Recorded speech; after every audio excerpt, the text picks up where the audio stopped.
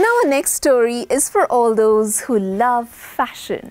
If you thought the fashion weeks for this year were over, well, that's simply not the case. More in our next story. The second edition of Riyadh Fashion recently concluded with an array of couture, ready-to-wear and streetwear collections featuring 37 designers from all over Saudi Arabia. The runway was alive with a variety of bold, gilded designs showcasing Saudi Arabia's growing presence in the global fashion scene. The event that took place earlier this week was a step towards Saudi Arabia positioning Riyadh as a fashion powerhouse in the global industry. We have a very young population, so 50% of the country is under 25 years old. Like anywhere else in the world, they all want to be in the creative industries. Hence, they're building their businesses.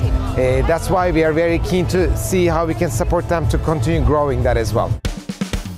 Saudi fashion designer Razan Al-Azoni praised the initiative, expressing optimism about the future of Saudi fashion.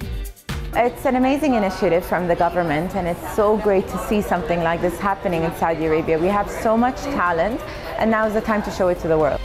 The event brought together designers, fashion influencers, models, and enthusiasts from across the globe to witness the Saudi designers' talents.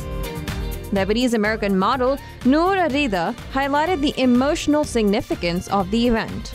It's a pleasure to see, like, with everything that's happening in the region here. I'm Lebanese and my heart is suffering for everything that's happening in our country. So to see that in the region we still have the opportunity to showcase these emerging talents and to show the world what we are capable of and of the talents that we have here in our region.